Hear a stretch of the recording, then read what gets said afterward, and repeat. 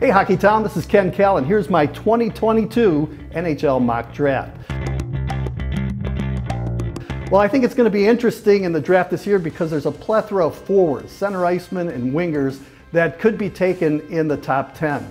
2 defensemen, and the rest are forwards, but if you look at my 1 and 2 pick, I've got Montreal taking a center iceman, Shane Wright, and I've got the New Jersey Devils, who I think is an upcoming team in the National Hockey League, Juraj Slafkovsky, who's a left winger.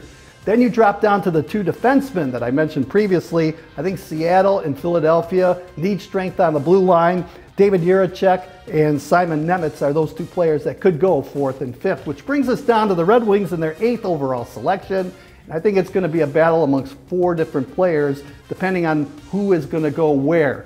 Matt Savoy's a center iceman. I have him going to the Columbus Blue Jackets. I really like Jonathan Lekkerimäki. I think the Red Wings really like him too, but I think he may be off the board, which leaves us to the Red Wings' 8th pick, and I believe they're going to go with Cutter Gauthier, who's a player that can play both the wing and the center ice position. Outstanding talent. He's slated to play college hockey, so he won't be ready for 3 to 4 years. Give him time to develop, but solid player, and I think a future Red Wing. But when you look at this year's draft, you gotta say it's a crapshoot.